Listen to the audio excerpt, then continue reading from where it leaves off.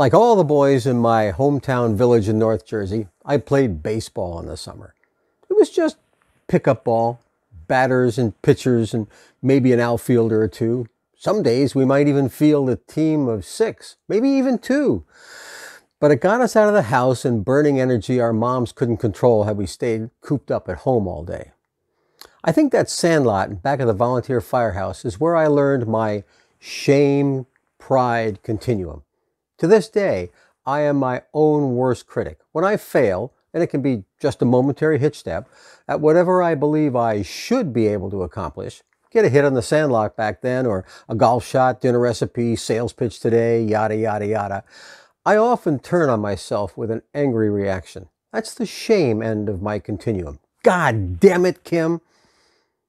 When I got a hit or made a spectacular catch, I would burst out in elation. I can still do that. I still do things that sometimes go beyond what I think I should be able to do, and that surprise is absolutely delightful. Wow, did you see that?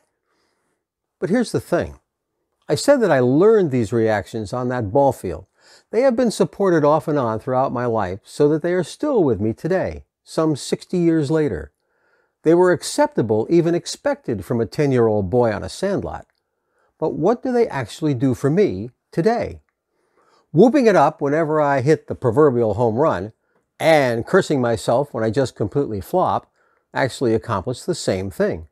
They meet an immediate emotional need of mine to do what I always do, what I've been trained to do.